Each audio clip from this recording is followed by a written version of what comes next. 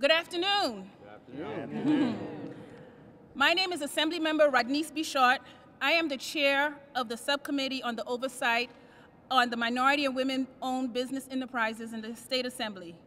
It is my pleasure to welcome you all here today to Albany, to my knowledge, for the first ever MWBE Coalition Lobby Day. Woo!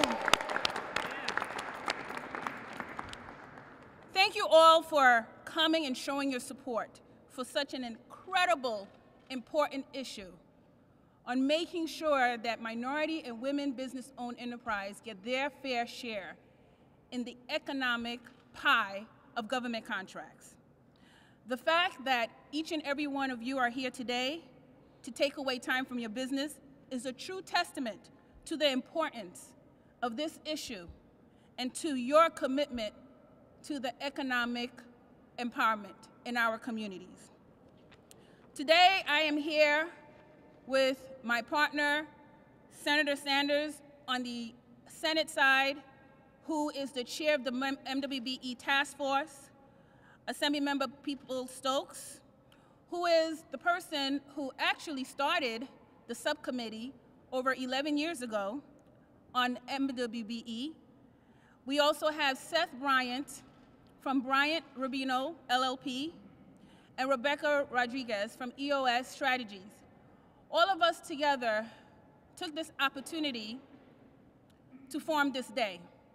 We had a vision, and we are happy that this day came true. Now, why are we here? We are here today because our colleagues have been in conversations with you. We have heard the obstacles. We have heard the barriers. And what we want more transparency. We want accountability. We are here to fight for mentor programs, capacity building. We are here because we want to have accessibility to more opportunities by getting more people, more minority and women business enterprise certified. We are also here because we need to fight for capital access. We are here because we believe in helping our minority women business enterprise, not only to build their businesses, but to create jobs. And not only to create jobs, but to transform lives.